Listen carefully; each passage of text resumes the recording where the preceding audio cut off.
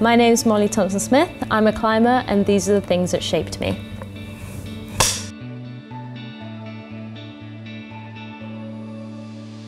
So my first item is my medal from the European Championships in 2020.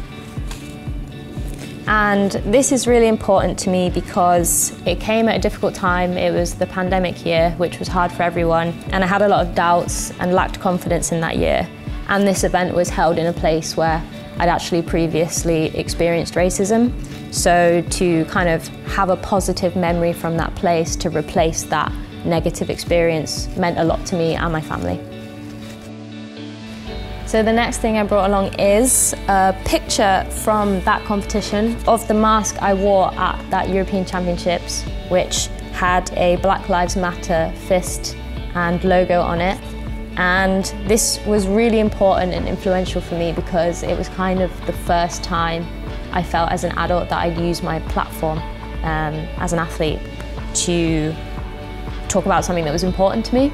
And especially in that country, at that competition, with so many people watching online at home during the pandemic, it felt like a bold move. I felt empowered and it was nice. I felt like this is what I can do as an athlete. This is how I can really make the most of this really privileged, special opportunity I have as someone with a platform. So the next item I've bought is a bit of a blast from the past actually, but my old iPod Shuffle with USB. It's still got songs on it from when I was like 10, I think. I brought this today because it kind of symbolises the importance of music in my culture, in my climbing. In climbing, we have this thing called isolation for the semi-final and final rounds, and that's where you can't see anyone else's performance. And when you're in this room, you're not allowed to have any devices that have Wi-Fi or Bluetooth connection. So this old school iPod is actually perfect for it. My next item is a picture of my dad, who is incredibly special to me. And I think in this picture you can kind of see like the mutual respect we have for each other. Like, he just thinks I'm amazing, which is really cute and really sweet, and I just think he's amazing as well. And he's been there through it all from the start. And when I was a kid especially, he must have been the only parent of colour at all of the competitions, all of the trainings.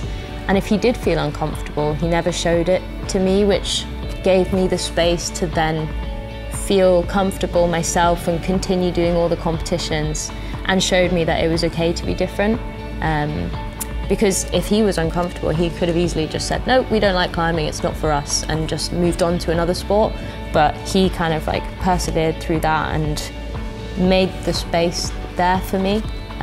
So I'll forever be grateful for him for that, because it's allowed me to fall in love with climbing and make it my career, and hopefully inspire change in the community too. Next thing I brought along is my tangle teaser, and this symbolises me embracing my curls and I guess embracing my identity as a mixed race climber in that community. I always wanted to hide my hair, I would straighten it. There weren't any other kids that looked like me when I was climbing when I was younger, whether that was skin tone or hair, and the hair was just like the most obvious difference between me and the rest of the kids. Even as I entered the World Cup circuit, like there was not a single person who looked like me. And the hair was the thing that that people would ask to touch or people would comment on, and it was that thing that always reminded me that I was different. So it was something I wanted to try and hide. I wanted to just be like everyone else. I wanted simple, straight hair, and I didn't want to be any more different than I already felt. 2020 was a big year. I'd started embracing my curls a little bit before then, but that year I really decided that this was it was kind of a tool to be used, like the platform thing. I could be the person that other younger mixed race girls or girls with thick curly hair needed to see in the climbing community to feel more comfortable and to feel like they belonged. That kind of belonging community value was something that I didn't really have when I was younger. So yeah, a few years ago I decided that why couldn't it be me who was that person that was there to give that to others.